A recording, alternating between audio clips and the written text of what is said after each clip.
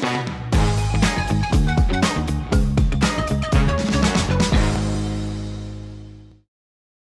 morning and welcome to another episode of Better Business, Better Life. Today I'm very privileged to have Renee Russo with me. Renee is a Certified EOS Implementer based out of Canada, and really great to have you on with us this morning. Thanks for having me here. Oh, absolute pleasure. Hey Renee, I'd love to get a little bit of a sense of who you are and what you've sort of become on your journey throughout life and business. So would you mind sharing with us your story so far and perhaps a professional and personal best like you like to do in the US? Absolutely. Well, I grew up in Melbourne, Australia, in a very humble, hardworking, middle-class family. My parents had a couple of jobs, providing opportunities for my brother and I. And so early on, I learned the importance of hard work and discipline.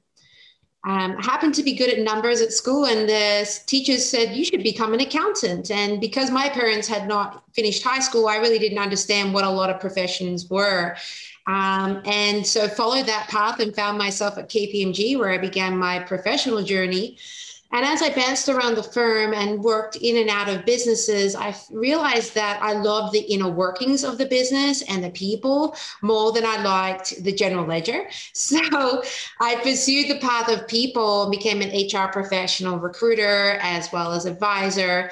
And in that, started to learn the real power of the human potential in businesses. Around that time, I also married a visionary entrepreneur who was Canadian born and raised. And so I took a leap of faith and came out to Canada to begin my life with him. And what I realized was that in entrepreneurship, there was very little game plan, and there was not really a known science around how to run a great company. And so I watched my husband put more and more time and energy into the business and get over time less and less back.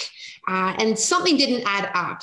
So in a call to universe, my brother gave me a copy of Traction, which gave me tools and disciplines and everything I needed to help stabilize the business, scale it, 30% growth year on year, multiple locations, and actually have a life outside of it. And in that, I realized that if we could do it, anybody could do it. And I discovered that you could become a professional in helping people to transform their business and get everything they want from it. So that's what I do now.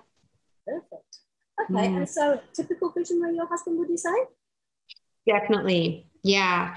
And so with that, personally coming into my path as an integrator, implementer, I started to understand the integrator seat. So personally coming into understanding my role in my marriage and in my family and how I could capitalize on a lot of my natural abilities to be, a great mother to my family was very enlightening for me and a real highlight in my path. I didn't see myself necessarily as a parent or having children. And then when I came into that opportunity to have 3 beautiful children, I came to understand my role as the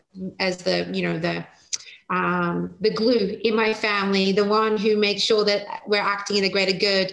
So that was a real highlight for me, becoming a parent and coming into myself on a personal level. And in and around that time, I also started to unlock some superpowers professionally. And so re-entering the workforce after many years home with my children would have to be my professional highlight. So motherhood and then coming out of that into the professional world was my professional highlight for sure. So I'm very, very lucky to have had opportunities to experience both. And now juggling the two of them proves to be challenging and continues to be a little bit of a challenge, but rewarding nonetheless. So now with my role as an EOS implementer, I can be the mom I want to be and the professional as well. Cool. Hey, tell me a little bit more about your superpowers. My high level of empathy and compassion and the ability to see the human in others with forgiveness and kindness. Parenting taught me that. My yoga practice taught me that this was really, I lead from the heart. And I found that it never really fails me. So leading with my heart, seeing the human in others has allowed me to, continue to thrive personally and professionally. And how did you come to uncover that? Because, often people struggle with, they do what they do because they were either told to or they've kind of fallen into it and never really moved on. Obviously, you love what you do. That's very obvious. How did you kind of uncover those superpowers and discover the true Renee? Yeah, well, in this work, I mean, as an EOS implementer, I had the pleasure of teaching, coaching, and facilitating. And I've learned that I have the ability to, manage a room with good facilitation, just like I would manage my household. The coaching piece, there's the consistent messaging, helping people see their blind spots, and that just natural, empathetic, maternal side of me allows me to then, take what I observe to, warmly communicating that to people and helping them grow and thrive. And then the teaching part, I feel what I love about the teaching elements of being an EOS implementer is that I learn too. And so I'm simultaneously the student and the teacher in the room, and I love that. So yeah, I've been able to really celebrate things that I naturally gravitate to in my profession. It's amazing. Cool. I'm just interested. So does your husband still have his own business? Is that still? He does, yeah. Photocopier and IT business. Fantastic. And so when you implemented EOS, I mean, people often think that, they go into business because they're really passionate about what they do. They want to grow it, usually to get more freedom, more money, more time. And often, like you said, it gets busier and busier and they have less and less freedom, less and less time, and often less money as well. So what were the key challenges that you managed to uncover going through the EOS process, and how did you overcome them? Oh, so much in there. So yeah, my husband founded the business and had great dreams and ambitions, but was not able to communicate that to other people and help align them around that. And so what he didn't realize was that so long as the vision was in his head, it was never going to become a reality. And so in this work, I realized that was a challenge, and then this beautiful opportunity with the EOS framework to get very clear on the vision and share it with everybody. So that was really great. And needed, very much needed. And the thing about small business, when you found it, you get very stuck in the day-to-day and you lose perspective on it. And he was so in the weeds of the business and entrenched in every aspect of it. He had a hard time developing the structure and then also the trust to delegate things to other people and trust that they would do their work. And so this gave organizational transparency and accountability that he could then hold people to those expectations. He could get clear on those expectations and frankly get more of people doing what he wanted and needed to make the world go around. But I feel like it's the dream that entrepreneurs are chasing into their business, and seldom do they realize the dream while they still own the business. And the power of starting to actualize the vision is like a dream coming true. And so you need to be able to share that vision and have the right people to then make it a reality. And I feel that these challenges were not just present in our business, but in every entrepreneurial business that I start working with. And so that's been clarifying that it wasn't just us. We didn't just suck ourselves. We didn't know any better because we didn't have a playbook. And now we do. Awesome. And so you've been implementing now for how long? This coming February will be my 4th year. Excellent. So you obviously work with a number of different clients, no doubt. Do you have a favorite sort of type of industry that you like to work with, or what's your view on? There's not, home services is one of the industries that I'm fascinated by, your furnace, your plumbing, your central cooling and heating and things like that. That demand continues to increase over time. And so it's a business that has a lot of upside potential. And I'm always curious, though the demand continues to increase, why they don't scale and revolve through those ceilings. And so EOS has helped unlock a lot of that potential and help my home services company get to the next level.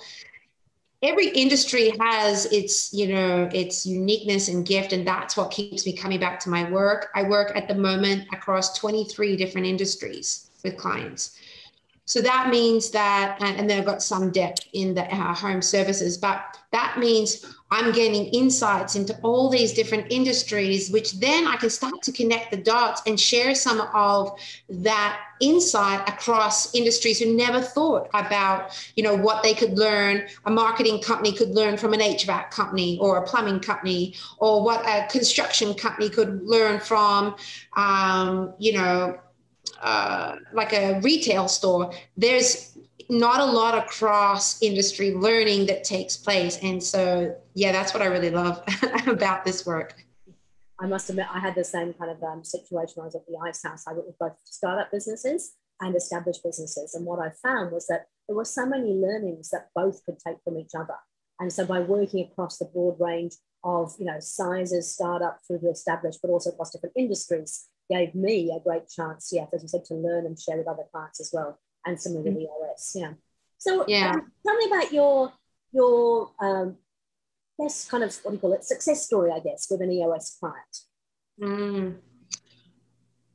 Oh, yeah, so many. I started to work with a beverage canning company during COVID because a lot of the breweries were not selling to restaurants anymore. They would sell direct to the market in cans. So a client of mine happened to be in that space, already a high demand industry.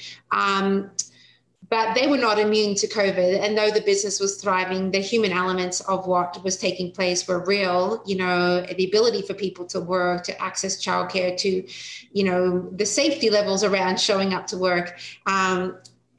And so watching them navigate through that and continue to stay strong and steady throughout has been fascinating. They have also simultaneously gone through the challenges of COVID and exponentially grown revenue.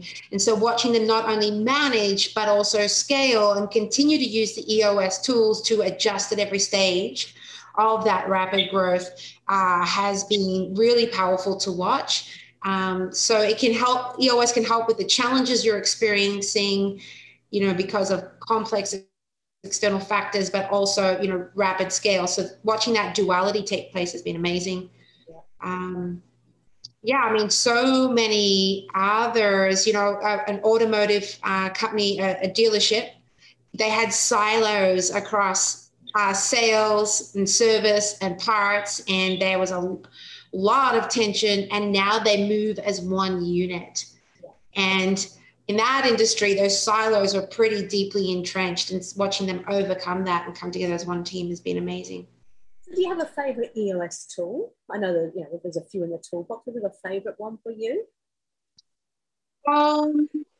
Well, I would say two, like the level 10 agenda. You know, I don't know if I could ever go to a meeting without an agenda now, and nor can my clients tolerate that. So we're turning, you know, bad meetings around, and that whether you're using EOS as a system or just that tool alone, you can get a lot of, you know, wins on the board with very little effort.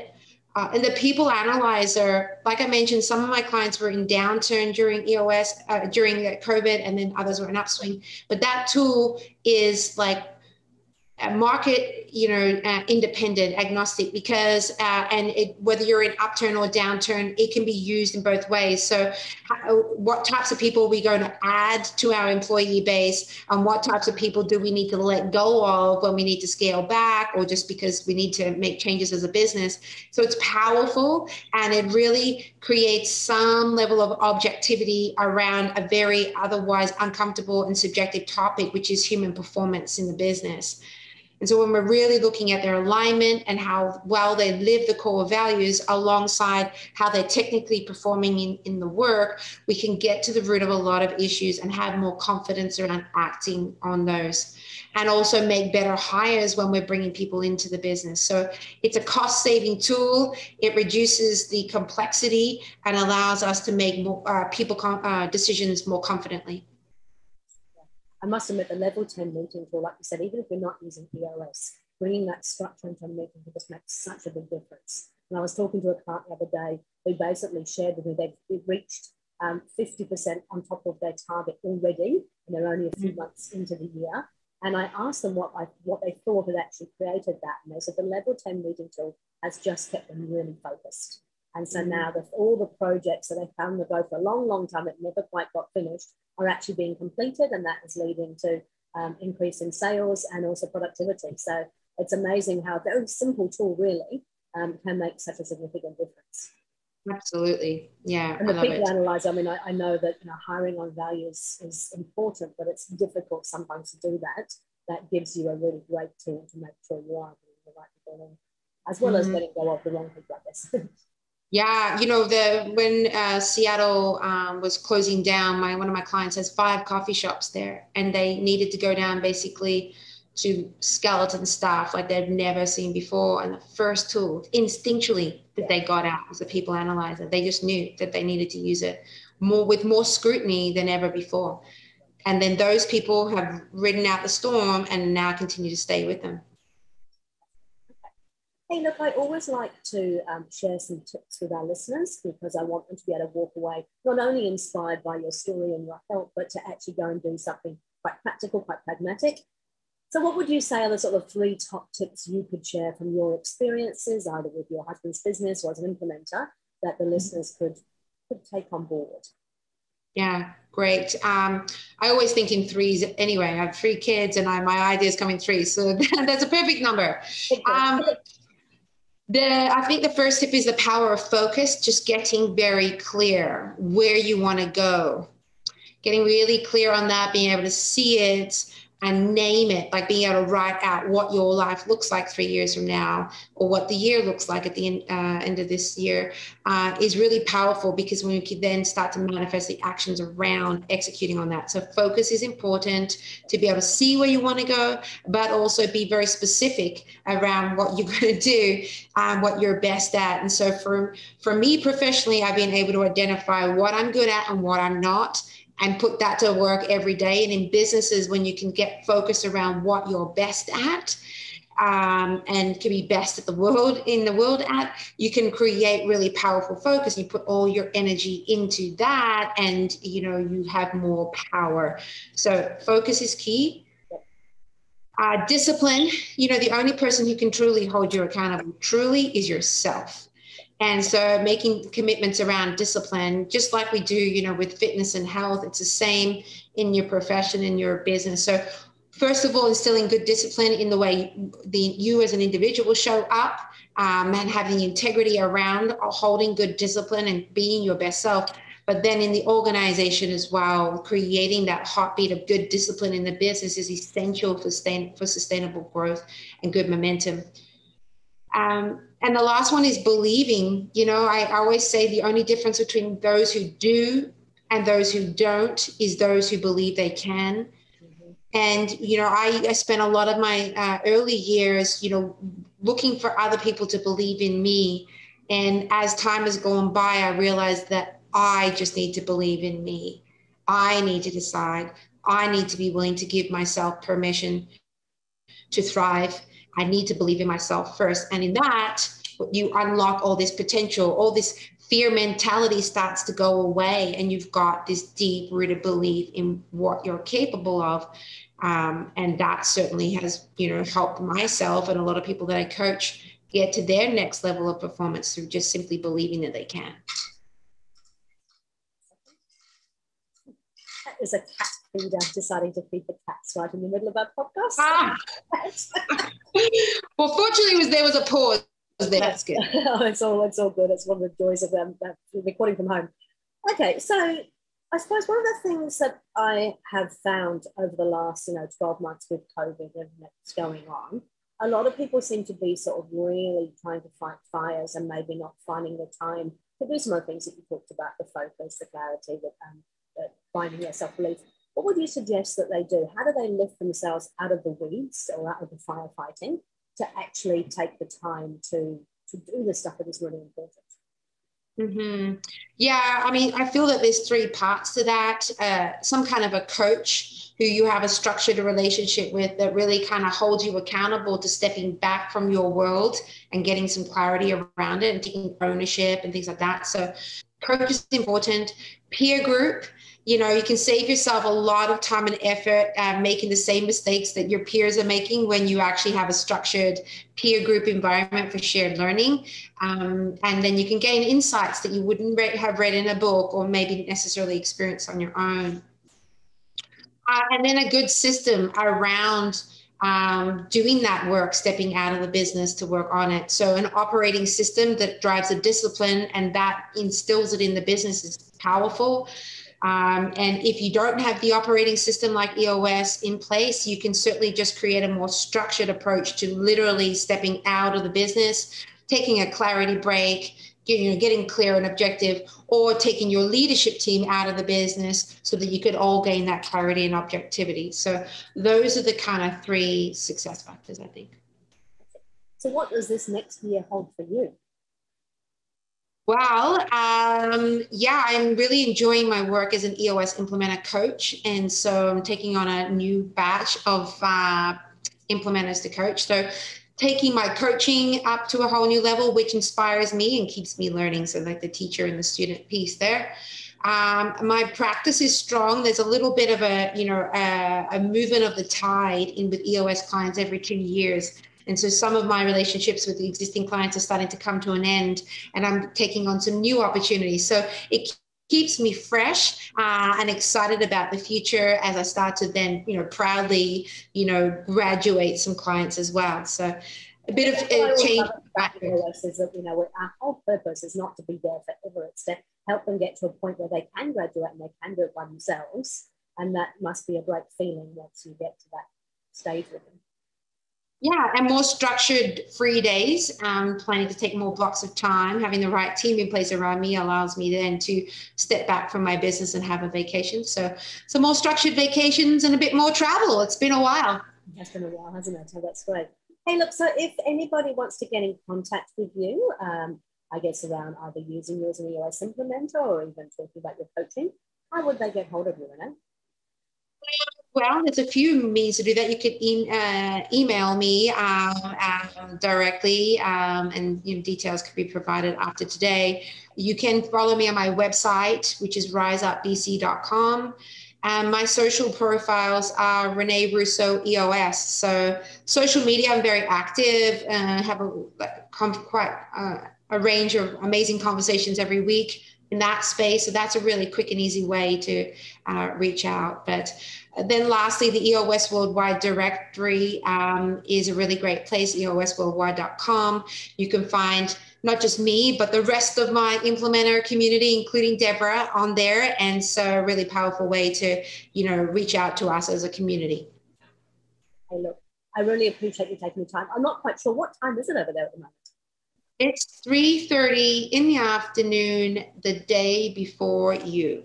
So yours on Monday. Okay, well, you have a fantastic rest of your Monday. I really appreciate you taking the time to speak to us. And I look forward to catching up with you again soon. Awesome. Thank you so much.